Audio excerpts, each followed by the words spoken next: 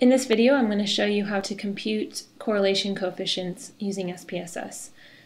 I'm going to see if there's a relationship between total competency before employees start the job and their age when they start the job.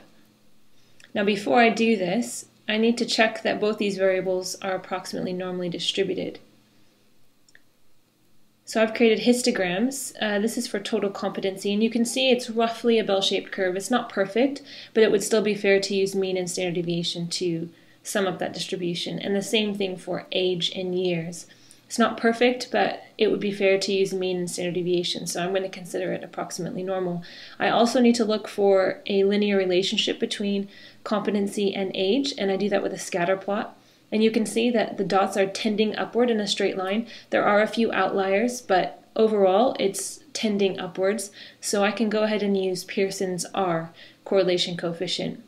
So from my data file, if I go to Analyze, Correlate, I'm going to choose Bivariate. I'm going to go ahead and hit Reset.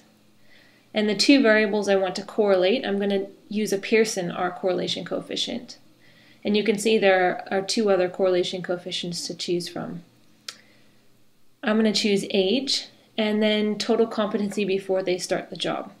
Now, if these two variables had been not approximately normal or maybe not linear, then I would have used Spearman instead of Pearson. You can also indicate whether your test is two-tailed or one-tailed. If your hypothesis says that they'll be correlated, but you're not sure if it's a negative or positive, then you want two-tailed. But if you're specifically saying that the relationship will be positive or it will be negative, then you want to choose one-tailed. You also have the option to flag significant correlations, so SPSS will put 1 asterisk next to results that are significant at 0.05 and 2 asterisks next to results significant at 0.01.